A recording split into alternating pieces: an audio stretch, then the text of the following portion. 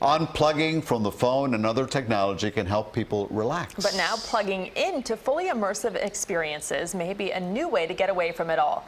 CBS 4's Joy Benedict explains.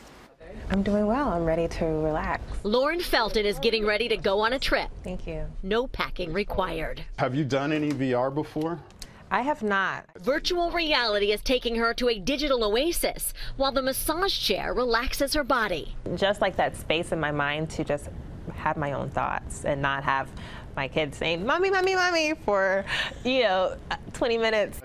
Micah Jackson is the creator of a new digital spa in Los Angeles called Escapes. He originally made the VR environments to help him cope with his high-pressure job in corporate design. But soon Micah saw a business opportunity. I've made 10 escape environments that are unique only to this location. Destinations include a tropical retreat or a beach at sunset. Customers can even visit Morocco at twilight. But this is so much more than watching a video and sitting in a massage chair. It's a completely immersive experience that is really testing all my senses.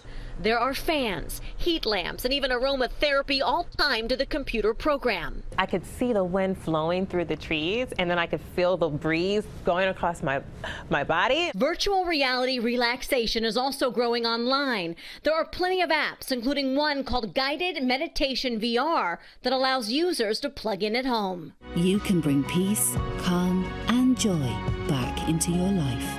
These apps provide sights and sounds, but not the full immersive experience like Escapes. Welcome back.